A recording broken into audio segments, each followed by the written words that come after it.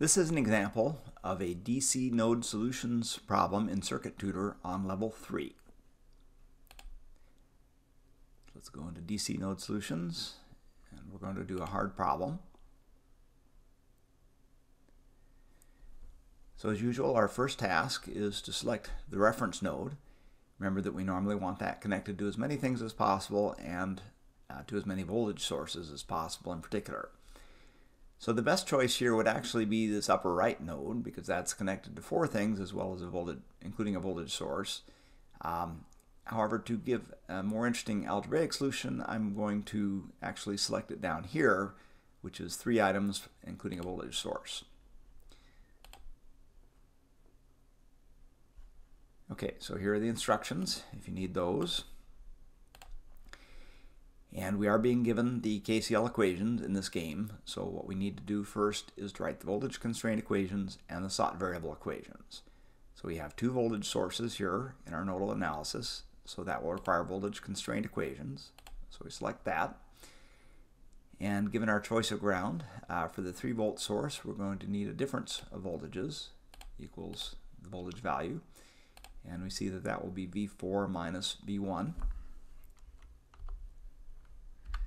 Fill those in, and that's equal to 3 volts. Check that. And then for this 3 volt source, I see that that's just going to be a single voltage equal to the value. So that will be V3 equal to 3 volts in this case. So that completes the voltage constraint equations, and now I need to do a sought variable equation for the power dissipated in the 7 ohm resistor. And for the choice of ground I've selected, that's going to be difference of voltages. So let's go to a sought branch power.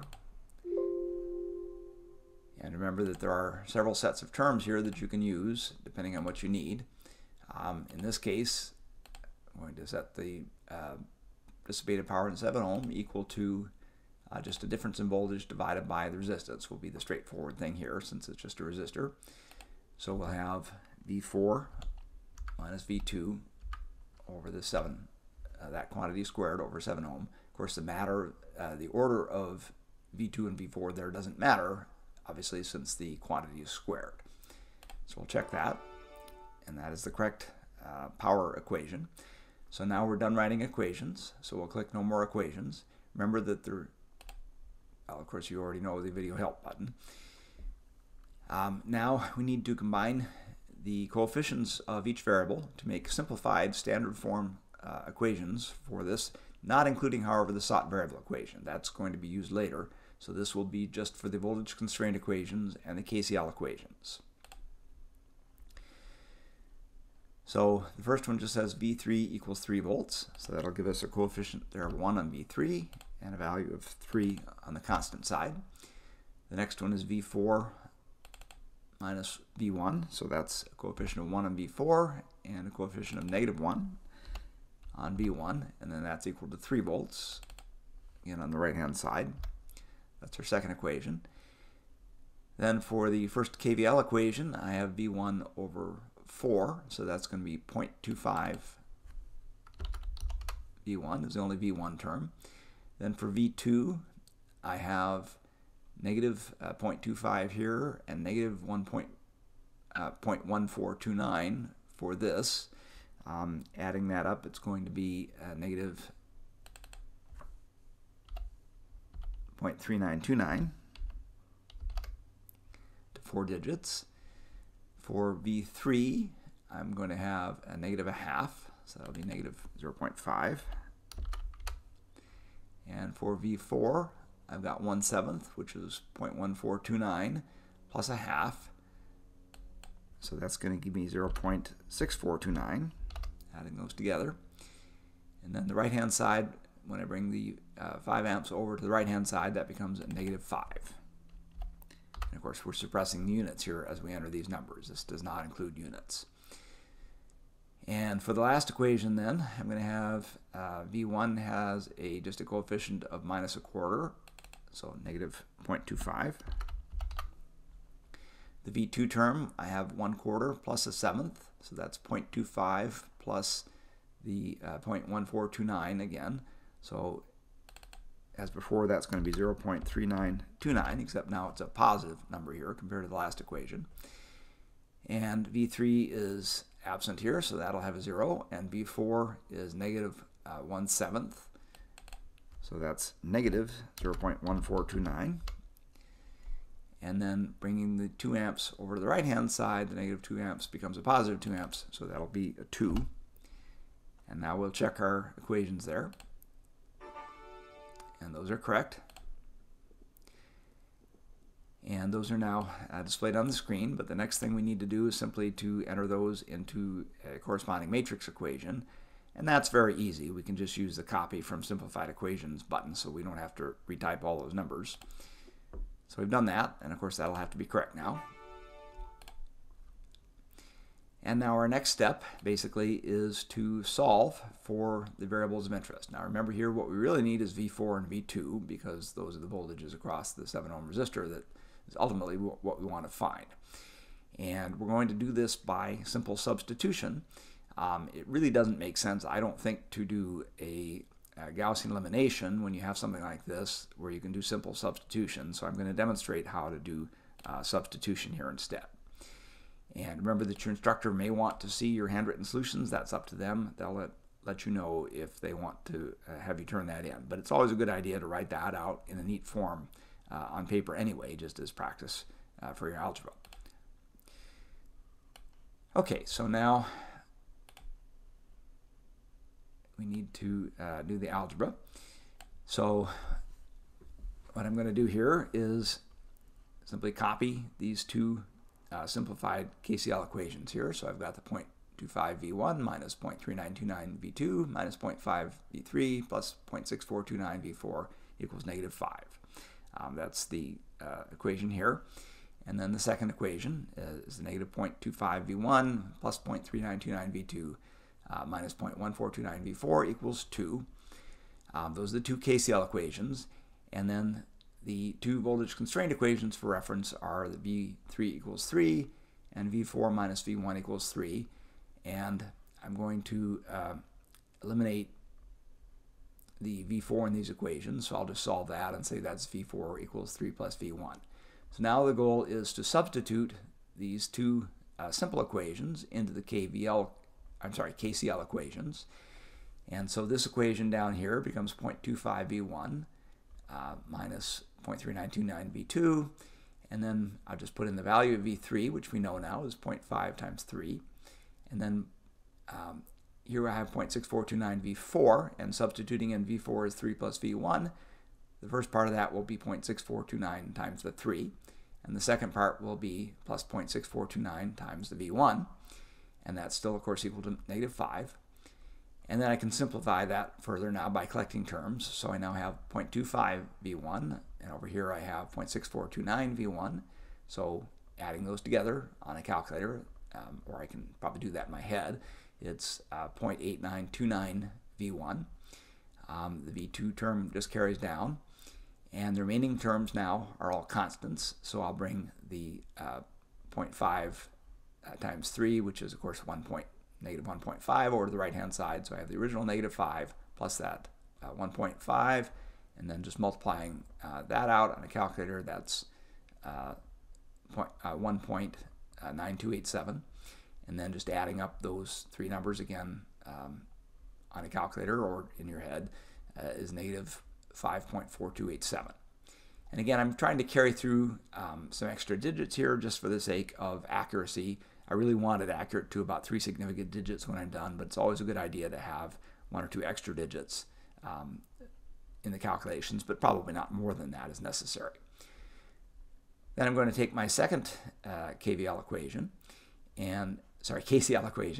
and do the same substitutions here. So now I have negative 0.25V1 and the 0.3929V2. There's no V3 term here, but now I substitute for V4 again as 3 plus V1. So that'll give me the negative 0.1429 times the 3. And then the second part of that will be negative 0.1429 times the V1. And that's still equal to 2 from this equation. And now I just, again, simplify this by combining terms. So now I have minus 0.25V1. Over here I have minus 0.1429V1. So just adding those up in your head, that's going to be negative 0.3929 V1.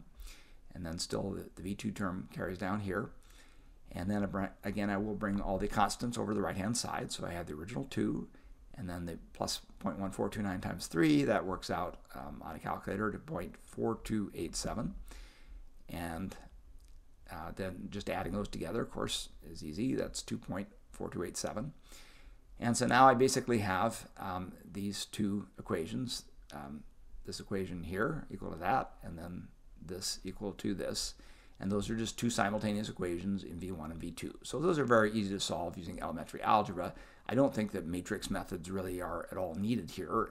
You could do it if you wished, but really just elementary algebra is perfectly sufficient to solve a 2x2. So you could either solve one of these for one of the variables, such as V1, and then plug it into here, or vice versa, or solve for V2, however you want to do that. What I've done is just to combine the two equations. So I'm going to take this first equation and multiply it by 0.3929, which is this coefficient, divided by 0.8929. And when I do that, times this equation here, the 0.8929 V1 minus 0.3929 V2 equals that negative 5.4287. Of course, this will cancel out, giving me a plus 0.3929, which added to this then will make 0. So that's the goal here, is to eliminate the V1 term, just to have V2, which, as you may remember, is one of the things that we need over here to get the power. So all we really have to do, we don't need to calculate that, since that's obvious what that will be. We just do the multiplication here, which you can easily do on a calculator. So you have the 0.3929 times the same thing, basically, with a negative sign, divided by 0.8929, and then add on to that the 0.3929. And when you do that, that gives us 0.2200 V2. And then do the same thing for this constant term multiplied by this ratio, which you probably could pre-compute, I guess, to make this a little easier. And then add that to the 2.4287, and when you do that, it comes out to 0.0399.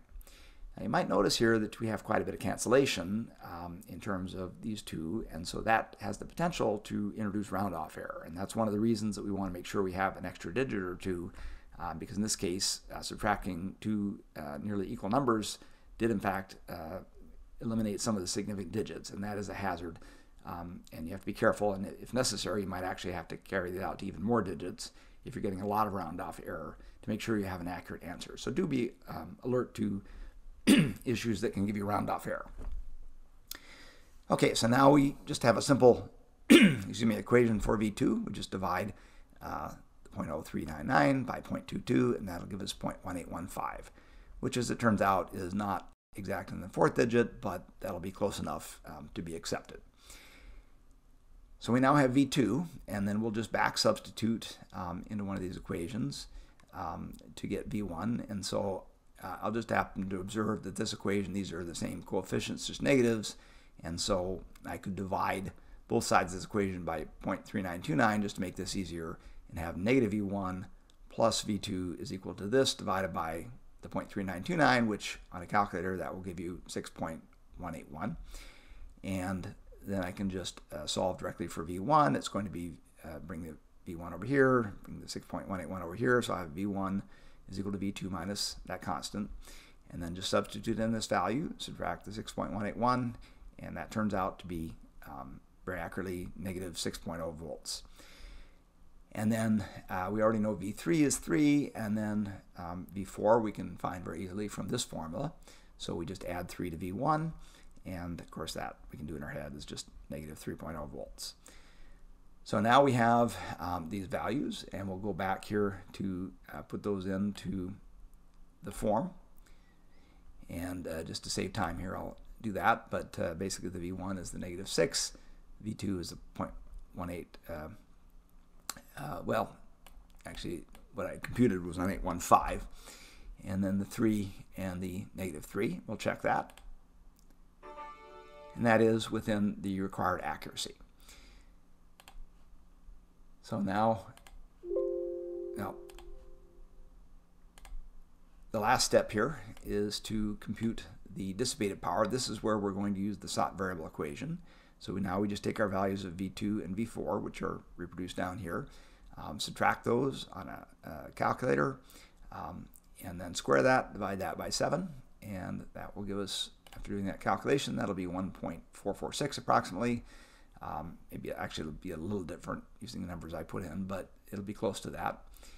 And we'll check the answer there, and that is correct. So that basically completes this problem.